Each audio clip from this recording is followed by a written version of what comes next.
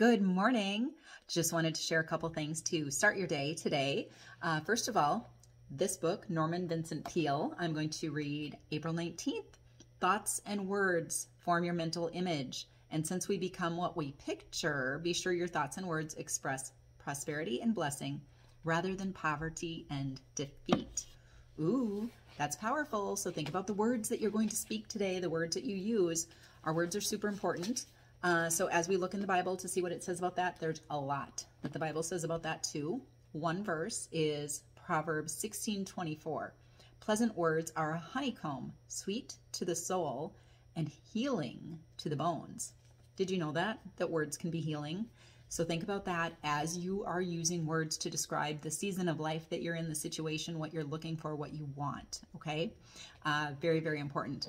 And finally, lastly, what I want to share is, did you know there is an essential oil that is the oil of confident speech? Spearmint is the oil of confident speech. Isn't that cool?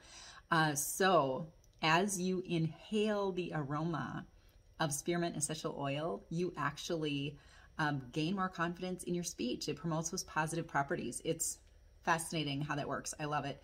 There are also, of course, physical properties from this oil. So just a drop or two in your water, and the main benefit of spearmint essential oil would be its physical benefits for digestive benefits and digestive support.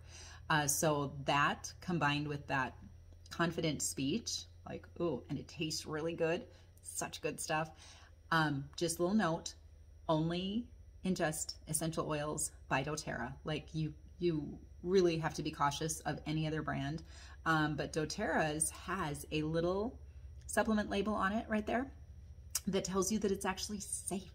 It says you can dilute it in water and drink it. You could put it in hot water and have tea. Yeah, because, you know, winter is still around, at least in the Red River Valley. So anyway, hope you have a great day. Use your words wisely. It'll make a difference to you and to those you come into contact with today too. See ya.